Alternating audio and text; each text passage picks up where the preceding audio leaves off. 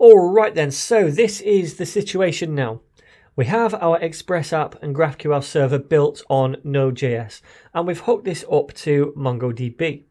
So when we make test requests from the front end in this tool called GraphQL, we're sending those to the server, and the resolve functions over here are going out to MongoDB to retrieve the information we need, return it to the server, which is then determining what data to send back to the user in the browser dependent on the query that was made. So this is all well and good. We've kind of taken care of the right hand side of this equation, all of the server and the database stuff.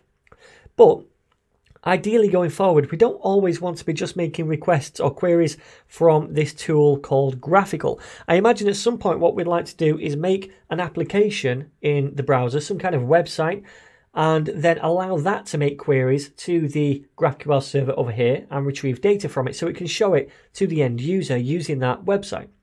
So we want to replace GraphQL with some kind of app. We're going to use React to flesh out an app on the front end. Now, because GraphQL query language is not JavaScript, although it looks like it, it's not, then out of the box, it's not understood by React or any other kind of JavaScript framework on the front end. Now, to help us kind of bind GraphQL to our application, we're going to use a GraphQL client, and one of those is called Apollo. So this is the thing we're going to be using to help bind GraphQL to our React app so that we can make queries using GraphQL to our server, all right?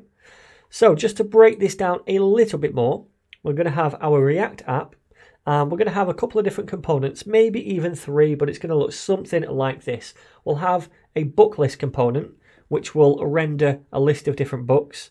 Then we'll also have an add book component, which will be a form of some description to add a new book to that list. So in both cases right here, these components are going to be making queries, right, to the server. This top one to get a list of all the different books, and this one right here to add a new book, to make a mutation. So the way this is going to work is we bind queries to our components, right?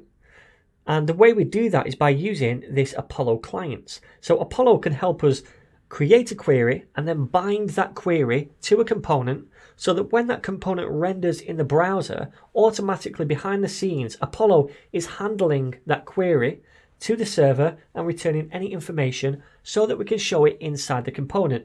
And this works really well with React, and you'll see exactly how this works as we go forward.